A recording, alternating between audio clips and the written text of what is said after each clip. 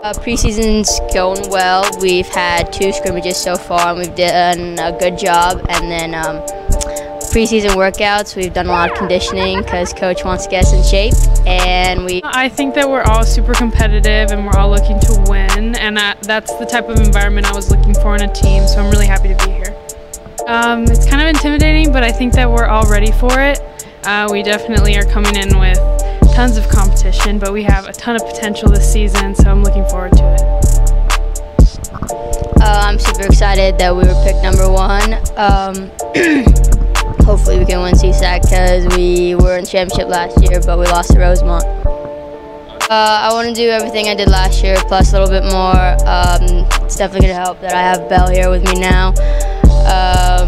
But I just hope to have the same outcome and do the same stuff as last year. I think that it's, besides winning rings, I'd say that we just want to be better as a team and build some chemistry so that over the years we can continue to win CSAC.